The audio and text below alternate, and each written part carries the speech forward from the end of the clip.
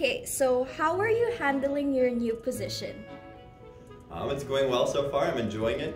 Obviously, as a first-year teacher, I know that it's going to be very busy and stressful, so that was something I anticipated coming into the job. So, not that I think that I'm going to avoid the busyness, but I'm going to, I've been able to embrace it, and it's been a good start so far with all the different ensembles here at LCA. So I've enjoyed it so far, even though it's been busy. Okay, what do you like most about teaching music? For me, it's just, I guess it's something I've grown up on. Music's always been a part of my life.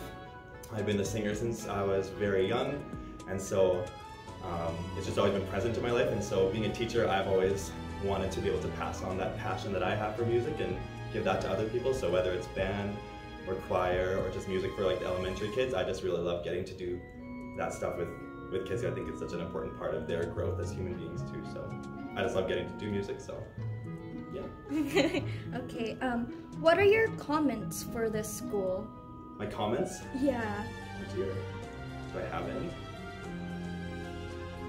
Like good comments. I think the staff is doing such a good job at implementing all the things that need to be done this year regarding COVID in our school. So I think we have a really good staff that I've got experience working with, and they've all been here for much longer than I have, and I've seen such good diligence in their work and making sure that you guys as students have a safe learning and working environment.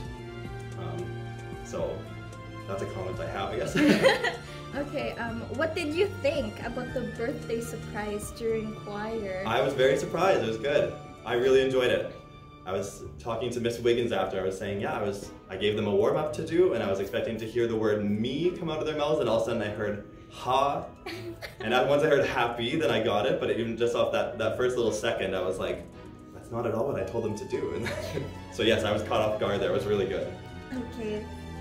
What class do you prefer teaching? Drama, choir, or...? My preference is choir. Like I said earlier, I've been a vocalist or a singer kind of all my life, so choir is where my heart is most deeply rooted. Okay, I think that's it. That's all.